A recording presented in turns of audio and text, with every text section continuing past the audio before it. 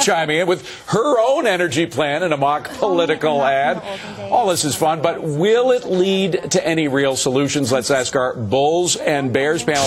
Bob, first to you. First of all, I don't know if you saw that, Barry, so it's very good. Yeah, it's actually, she's kind of more clever than I ever would have given her credit for. And Liz, by the way, you don't have to be from Jersey to insult the state. So is that a rule? That's right. Official? Yeah, that's pretty much fine. You know, I don't think the tire gauge and the tune-up idea is any worse than some of the really knuckleheaded ideas that were tossed around back in the spring. Things like the suspension of the gas tax for the duration of the summer.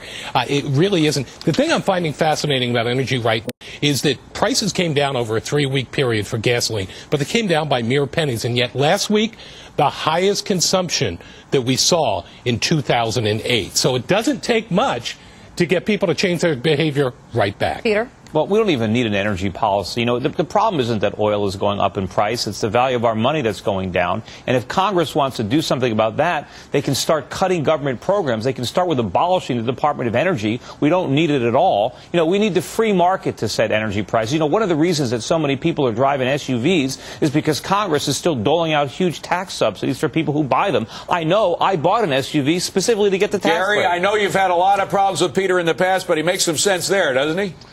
Look, he's right. And it's such a mess by our government at this point in time with their policy. I do disagree on one end. We do need an energy policy. And I got to tell you, if I'm John McCain, I take that little Obama talk about inflating tires and put it on a spool and just play it 3,000 times a day and send it out to the U.S. because it is about as economically illiterate as I have ever seen. It does not help. And the fact that people keep saying, oh, if you drill, that's not going to help. When you always add supply, it always brings price down. That is economics 101. We haven't added a drop, Gary, and the prices come down. So, Pat Dorsey, is the free market simply working without making major changes?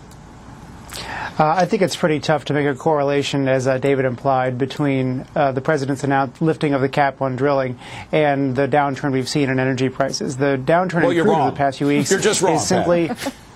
Thanks, David. I think you are, actually. But, you know, we can fight about that. No, I mean, I think what it goes back to is something Peter mentioned earlier in the program, which is this unwinding of the giant short financials, long energy trade. I mean, supply-demand relationships simply haven't changed that much over the past few weeks. And the additional supply a few years out of continental drill oil is not great enough to account for the change we've seen. It's all financial unwinding of one big trade, no more and no less. And just remember, the government pounded away at the speculators who are buying oil and pounded away at the speculators who were selling financials. So there was an absolute agenda there. So you're complimenting politicians for pounding on speculators? No, I'm saying they're helping manipulate the markets by going after people that are buying the wrong thing and selling the wrong thing. Okay. They want things changing. Guess what? It's time to take a look at who made...